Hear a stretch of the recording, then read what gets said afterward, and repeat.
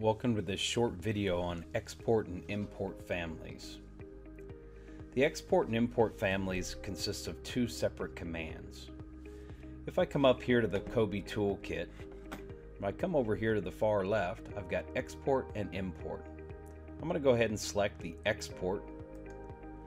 The dialog box comes up. In here you can specify the path where you want to export the families. You can also select open folder after export. And all you do is you go in and you select the items that you want to export out. And then you go export.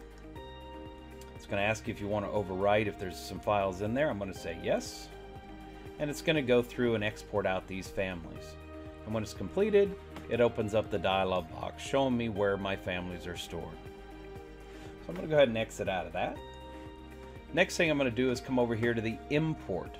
So I'm going to select import, and it automatically goes to the directory where I exported them.